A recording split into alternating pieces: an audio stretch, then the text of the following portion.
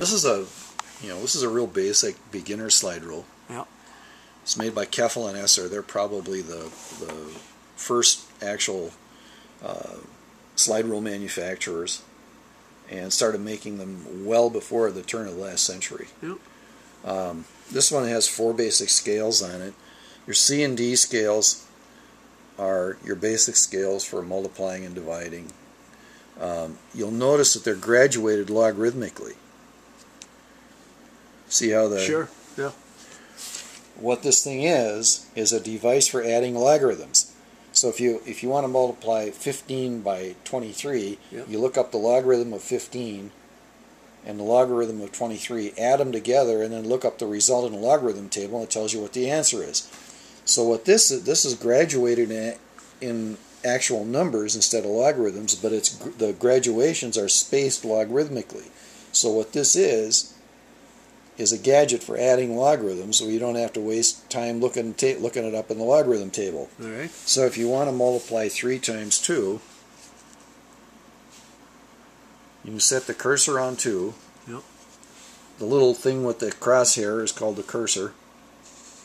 That's changed in modern computers. The cursor is the guy sitting in front of the screen. You slide the index, the 1, over to the 2, and then if you want to multiply 2 times 3, you slide the cursor over to 3 on the upper scale, right, and there's your answer, 6. And the distance from here to here is represents the logarithm of 2. The distance from here to here represents the logarithm of 3, but it's actually calibrated in whole numbers, and that's it. Division works the same way. If you want to divide 6 by 3, for example, and you start with the 6 here, put the 3 over it, slide it down to the index, and there's your answer. 6 divided by 3 is 2.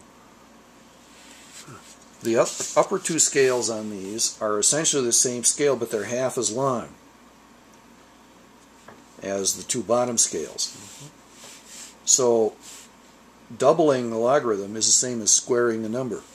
So if you set your cursor on the bottom scale on 2, the square of 2 is 4. And then over here, at this point, this is 10, 20, 30, 40, 50, and so on. So the square of 4 is 1, 2, 3, 4, 5, 6, 16. Did you ever own a calculator? Yeah, actually I have. Yeah, okay. I just want, because you still use this. Oh yeah. Yeah. Yeah. This is actually it's called a beginner slide rule, and it has some basic stuff on the back, different settings, different equivalents, and so on. And this also has a couple of trig scales on the back of the slider for doing trigonometric functions in degrees and radians. Right. They don't teach this stuff to kids anymore. No. Do they? No. Should they? Yes. Why? This thing is really wonderful. You don't need a battery. All you need is enough light to be able to see it. But you have to know a little mathematics. They start the kids out they hand them a calculator as soon as they can figure out how to push the buttons. And in my world, if you can't do it on a piece of paper with a pencil, Yeah. you ought not to be doing it with a machine, because you're not going to know if the machine is lying to you.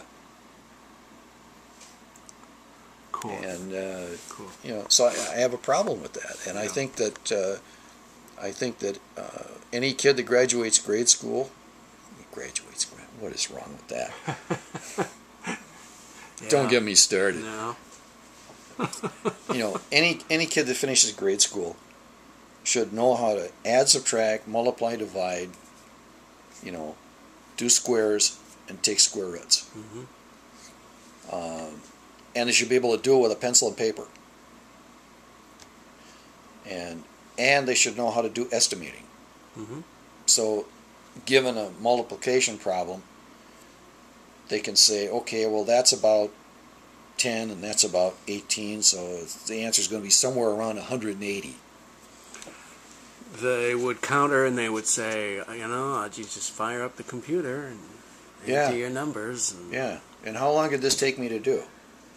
I mean, by the time they got the square of 4, took about 45 seconds. Yeah, right. Which by that time they've got the computer turned on and they're waiting for the thing. You only have to turn it on once. This machine, which runs at the speed of light, right? And we're sitting here waiting for it to boot up. Yeah.